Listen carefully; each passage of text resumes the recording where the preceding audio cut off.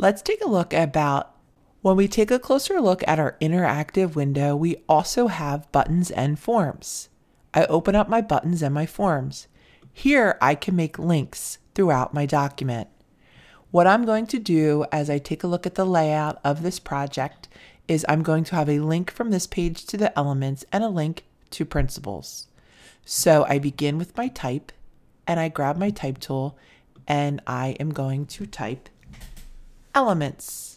I'm going to make this larger. I'm not going to use the script font for my buttons. I always want to make sure that when I choose a type for buttons that it is very legible. Script font tends to be more decorative.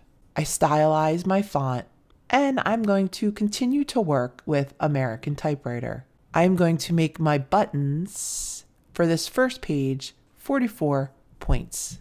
I begin with elements and I want to change it to the color that I used inside of the elements and principles of design.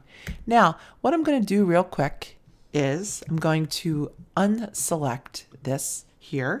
I'm going to sample this color that I have and I'm going to go to Window and I'm going to open up my colors and I want to make sure that I save this color to my library. So one more time, I come to Window, I come to Color, and I'm going to open up my swatches.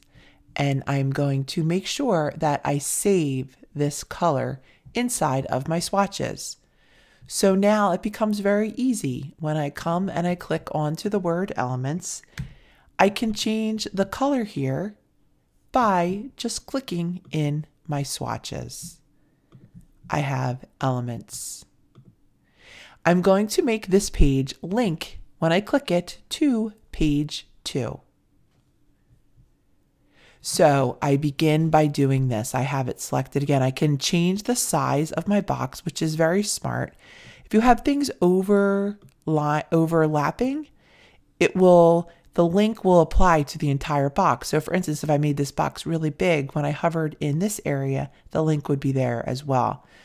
This becomes a problem when you have multiple links on a page and they're overlapping. I go to my elements and I have my buttons and I'm going to choose and apply a button. I'm going to make this a button. I can give it the word elements if I'd like to. I can also just stick with button 1. Again, I know this is a button. I can see the little symbol for a button. Just like we see the symbol for an animation here, we have the symbol for a button. I am going to leave it for on release or tap, and I'm going to add my actions. I am going to say to this that I want it to go to a page. And for this one, it's going to go to page 2. Now I can also choose different things that are going to happen. So I could say, okay, on rollover, I want this to change color. Once I add the page that I want it to go to, I'm going to hit return. Now I'm going to add my rollover. I'm going to hover, I'm going to select this, and I'm going to go for a blue. Wonderful. Now let's take a closer look. I could also choose something to happen on click. I'm going to go back to the purple color on click.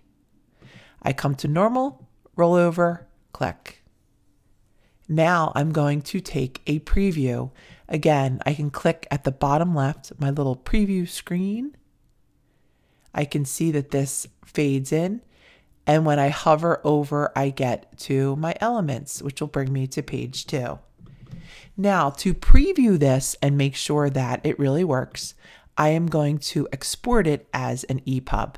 So I come to File, Export, and I'm going to choose an EPUB fixed layout. I give it a name. I hit OK. And I open up my project. I can see that it has opened. I click onto elements and it takes me to page 2. I do not have anything on page 2 yet, but it takes me to page 2.